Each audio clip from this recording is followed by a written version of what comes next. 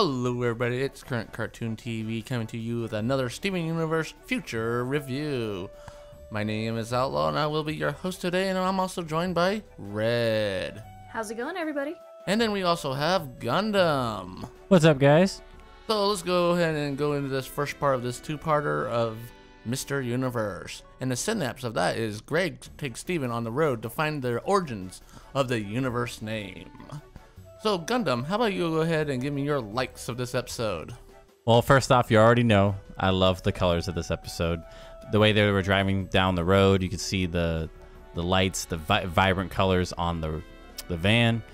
And I loved how, like, when they got in the crash, how it went, and it got like nighttime too, like time had passed, and you saw all the shadows as well too. I really loved how they did that when he like wakes up, and we can see all the shading of the characters, and it looked really nice.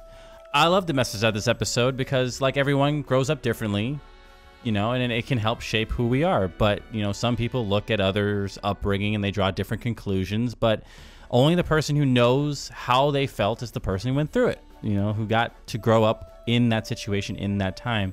And I thought it was a really cool message. I liked the episode. Maybe not the best episode, but I thought it was fantastic. And how about you, Red? What did you like about this episode? You know, I'm gonna have to agree with Gundam here. I really enjoyed the colors. I love the detail of Greg's house, like all the little trinkets that they have, the little spoons, the tiny goats, the potpourri. I love it. That was good. The message, it was good, but I'll get to it in a bit, but the message kind of made me a little upset and a little angry. But, you know, other than that, didn't have much likes for this one.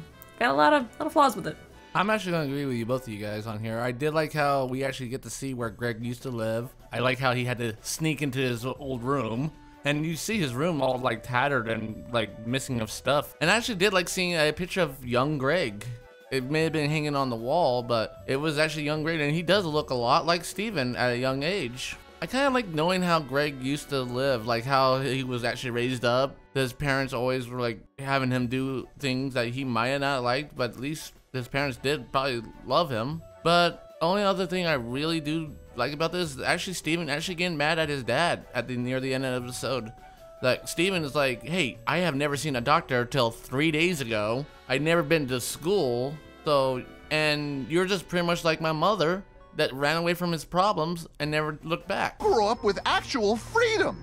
I grew up in a van. I never went to school. I'd never been to the doctor until 2 days ago. Yeah, absolutely true. So I did like how Steven finally got mad at him. And this episode really relates to young adults that don't want to do anything with their parents or what their parents want them to be. So let's go ahead and go to our dislikes. Gundam, what did you not like about this episode? Well, I liked seeing Greg's origin, you know, being able to go back, but I kind of thought the origin of the name was a little lackluster. I mean, I understand that he's all about music and stuff like that, but I was hoping that maybe Rose may have brought it up to him, possibly, to, you know, when she said she's from the universe, or she you know, and maybe she called him that or something. But from a song, it's like, okay, you know, that's fine. You know, it's kind of like Star Wars when the Han Solo is like, oh, what's your last name? Solo. What? Yeah. Exactly. It just fell flat. I could go into detail some more about what's wrong with this episode, and it just did not, to me, live up to the quality of the other episodes that this series has brought to the table.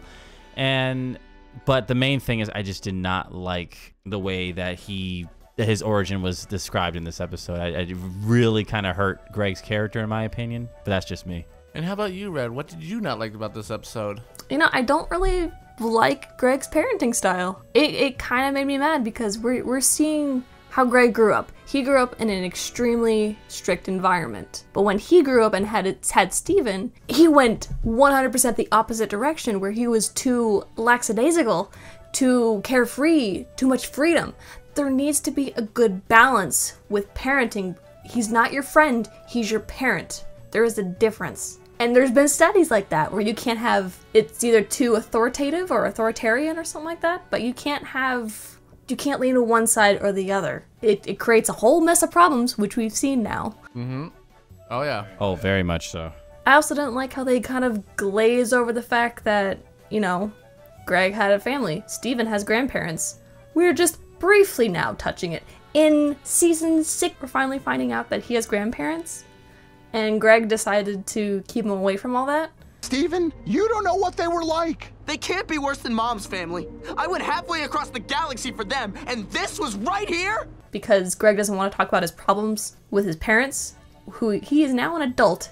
He should actually be able to talk with his parents face to face and let them know how he treated them and how he grew up. I was a little upset with this. Like, Greg, come on. Everything can't be this happy and cheerful all the time. There needs to be a balance. Exactly, because like you said, as soon as he got to be of age, he should have been able to just talk to his parents, knowing that his parents couldn't legally do anything to force anything on him, you know, once he was his own adult.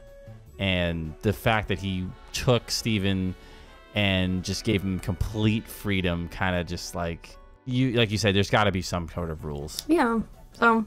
Well, what I didn't like about this is actually I'm not a big fan of that song that Greg played. I'm not either. Mr. Universe. I'm like, what? This is how you became Mr. Universe from a song? And I'm pretty much at the same mindset as Steven. It's like, why? Pretty much.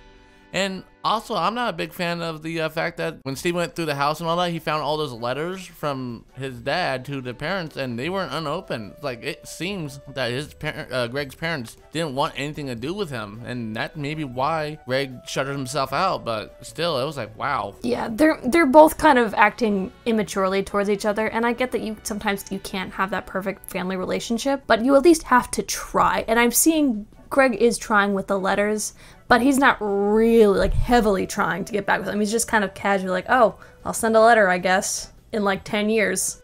Yeah, like Steven said, that he had to go across the universe to see his mom's side of the family, where his dad's side of the family was just a state over.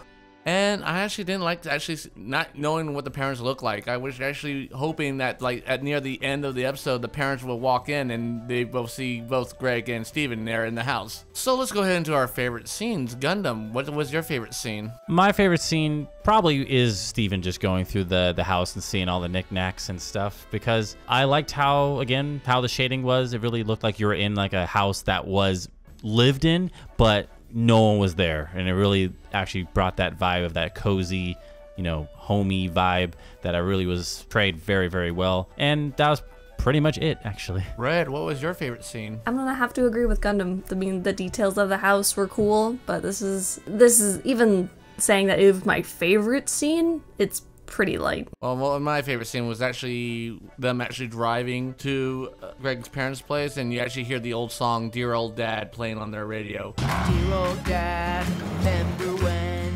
you would sing to me, we could do it again. Dear old dad, remember how. That actually brings back a lot of memories from the first and second season of Steven Universe, and it was actually nice to actually hear that music again. But again, a stretch on my favorite scene here. So let's go ahead and in our ratings here. Gundam. I would have to give it a 3 out of 5.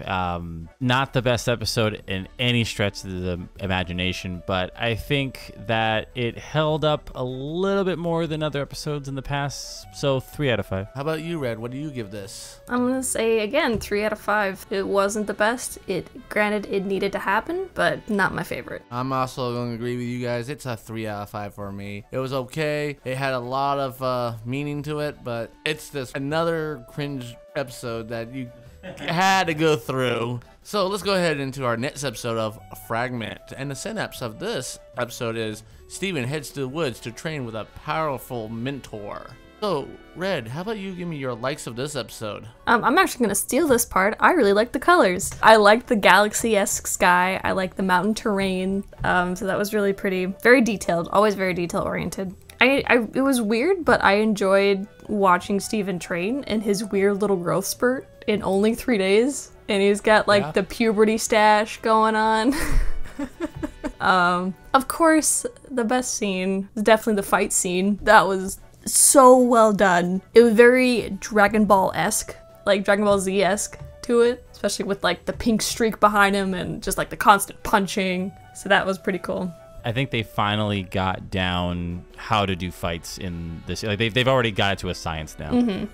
I also, it was interesting to see how intense and how powerful Steven can be when he's not holding back. But it also reminded me of like a dark Superman kind of feel. Like he's good, and then he just flips on a dime and just like, nope, I'm done with this, my emotions have had it, and he just explodes. So that's what I liked about this episode. And how about you, Gundam? What did you like about this episode? Well, as you already know, I absolutely love the colors of this episode. The vibrance from beginning to end, the forest, the night, the rain at the end, the perfection, absolute perfection. And seeing Steven really, just go all out and see what it's like to channel all his rage and energy into something he can actually, try to control and use it for, to battle and to have it where he can pull it up at will. And I thought that was really, really, really awesome. I love the montages and how the gems actually did try to talk to him at least. They were all there finally. For some reason they were just gone in every other episode, but they're back and they really want to talk to him. And I'm very glad that they brought that in, because they should want to talk to him after all this stuff is going on, especially Pearl. But that's what I loved about the episode, the interactions with the characters, and love those colors. And what I liked about this episode was pretty much the fight scene between Jasper and Steven. And then I did also like how Steven changes into his more mature look with the stubs. The hair too, like the big pompadour coming up. And that's pretty much all I only liked about this episode. Wow. So let's go ahead and go to our dislikes. Red, do you have any dislikes? I do. It was better than the last episode, so that's better. But of course, I don't like how he shattered Jasper. I'm glad he didn't kill her, but after he healed her, she bowed before him. When he's been wanting her friendship, she got her almost loyalty as a soldier. I really don't like it. I don't like how what Steven's becoming. It's so tricky to talk about your emotions without exploding like he did when Pearl and Garnet and Amethyst were all trying to talk to him at once. That's a little overwhelming. I get that. It's not, none of this is healthy. And it's so cringy. Like these last few episodes are really deep. This is some good stuff, but yeah, that's what I didn't like about it. And how about you, Gundam? What did you not like about this episode? So the problems I have with this episode are, well, I have to agree with Red. There's just so much you can do wrong doing a scene like that where when Steven shatters Jasper, and I don't like what Steven's become as a character. He's got his therapy in the last episode, but it seems like he's really not learning what these people are telling him or what he really needs to get these things situated and under control. Yeah, absolutely. So I just did not like it. I did not like that aspect of the episode. And I'm pretty much going to agree with you guys. What I did not like about this was actually Steven running away from his problems.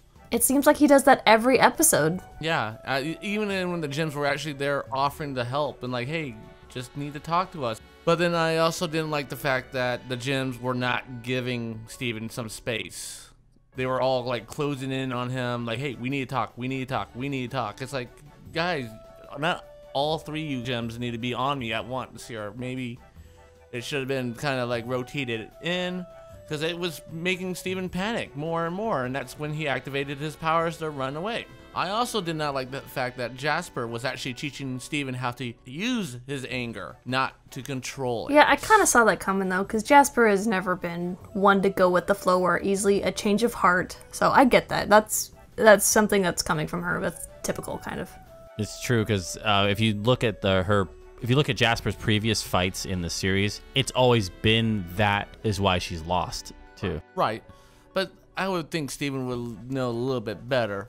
But right now, in his state of mind right now, he's taking anything as therapy, pretty much. Yeah, and what's weird is that from these whole 16 episodes, almost every single episode, someone has been telling him to talk to them, to express yourself, and he still isn't trying. He's not even trying. And I did not like the fact that A, Jasper was actually shattered, and B, Steven was actually able to repair her. Because until this point, we figured that shattering means the gem is dead. It's gone. It cannot be brought back. But all of a sudden, Steven just dunks her into a tub with all these different diamonds water, and all of a sudden, Jasper magically comes back. It's wait, I thought shattering was like a death sentence. Like, you shatter somebody, they'll never come back. I actually do have to agree about that too, because I think this should have been a moment where Steven should have really learned by, you know, that his power can hurt someone. Even Amethyst says that in the beginning of the episode, like, you can, you know, someone can get hurt. At least I think it was Amethyst who said it. And this happened. Someone did get hurt. And he should really have known that there was no coming back from that. And I did not like the fact that at the end of the episode, Jasper bowing to Steven, showing that she submits to Steven as her new diamond. It's like, ooh, that is not the direction that Steven wanted to go. Like you said, Red, Steven wanted more of a friendship, not a loyal soldier. So let's go ahead into our favorite scenes. Red. Definitely the fight scene. That was probably the highlight of this entire episode. The animation was cool, the fight tactics were awesome. The intensity of it, Steven's change of like actual like physical, like his physical changes. That was my favorite scene. Gundam. The training montage. I loved it. I thought it was like a whole like a Rocky Balboa collection of fighting and getting fit and even Steven updating his form, you know, to fit himself, you know. And it was really nice. I thought they did a really good job on that. That's why I was kind of hoping that, like, when I saw that, I was like, this episode is going in a better direction, you know. He's actually like, you know, doing something that's gonna be like bettering himself possibly. But then, well, we already know what happens at the end. I honestly only liked the fight scene pretty much this whole show. It was like, that was about it. I really didn't like what the direction Steven went into. So let's go ahead and go into our ratings here. Red, how about you give me your rating? You know, I'm really torn between a 3 and a 4. We can't do halves. You know, I want to say this a 3 out of 5. The fight scene was a really good redemption, but I don't think it was enough to save it. Like, it was, again, well done. It needed to happen, but it's just frustrating to see Steven go through this and not learning. How about you, Gundam? What do you give this? I was torn between a 3 and a 4. I think just based on everything in this episode, I'm leaning towards a 4 than a 3, only because the fight scene was that good, and I want to see more of that. If it didn't have the fight scene, 3 all around, but that fight scene just edged it out for me. And I was pretty much torn with you guys on a 3 or a 4, but I am leaning more towards the 4. Even with all my dislikes of this episode, it was still a good episode to watch. So guys, thank you for listening to us in our review of Steven Universe Future. And don't forget, guys, to like and subscribe, leave a comment down below. Don't forget to check out our links in the description. We have our Facebook, our Twitter, our Patreon, and our website, www.currentcartoontv.com. And Red, you have some links down there as well. Yeah, I have a Facebook page at Perfectly Red Cosplay, and I'm also on Instagram at Perfectly Red. And till next time, guys, good night. See you guys. Bye, thank you.